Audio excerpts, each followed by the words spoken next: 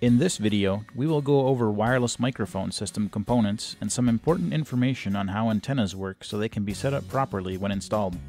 The two main components of a wireless microphone system are the receiver and the transmitter.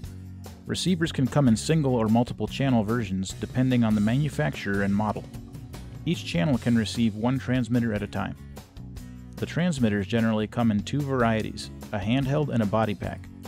The body pack is generally used for referees or when hands-free operation is needed.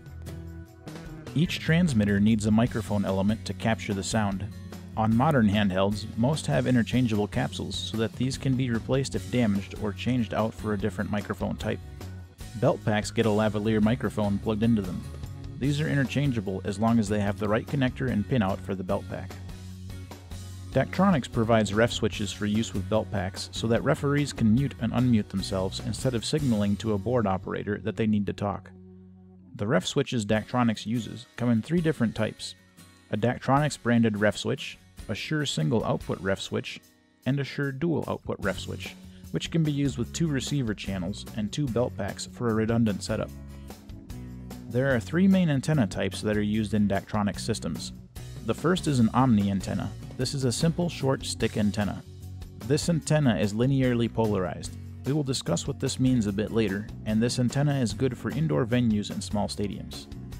The LPDA antenna, more commonly referred to as a high gain antenna and sometimes a paddle, is a directional antenna. This means that it has decreased reception on the rear and sides and increased gain or increased reception towards the front. This antenna also has linear polarization. Helical antennas are also directional, again having reduced reception on the sides and rear and an increased gain towards the front. These antennas are circularly polarized. Polarization is the way that the electromagnetic wave radiates off of the antenna. In linear polarization, the electromagnetic wave leaves the antenna in a plane parallel to the antenna. When looking at the wave straight on, it would look like a vertical line that is lined up with the antenna, as shown here. Why is this important? Wireless microphone transmitters generally have a linear polarization. When the receiving antenna and microphone are lined up so that they both have the same polarization, the signal strength is the strongest at the receiver. If the polarization is 45 degrees off, approximately half the signal strength is lost. And if the polarization is 90 degrees off, even more signal strength is lost and dropouts are likely to occur. Wireless microphone antennas are usually installed in pairs. Be sure to install linear antennas so they are standing up and positioned so they are making a 90-degree angle between them.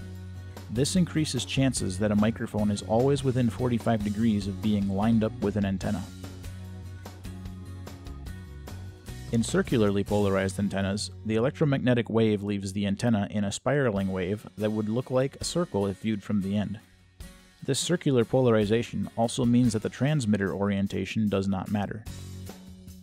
Due to the spiraling, the receiving antenna has an alignment in any orientation. When mounting antennas, they should be at least 5 feet apart if possible. This helps both with potential reception issues specific to an antenna location and keeps any transmitting antennas from interfering with receiving antennas. Mount antennas with a clear line of sight of the coverage area.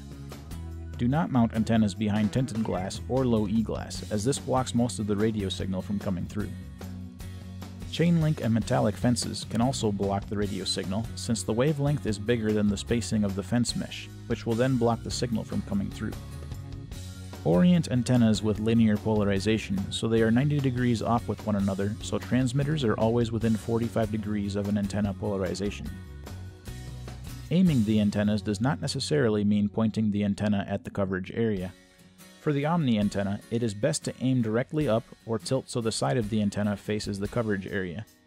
For the high gain and helical antennas, the front of the antenna should be pointed towards the coverage area. For some examples, on football fields, aim each antenna at a 30-yard line at the center of the field. For basketball arenas, aim each antenna at a free throw line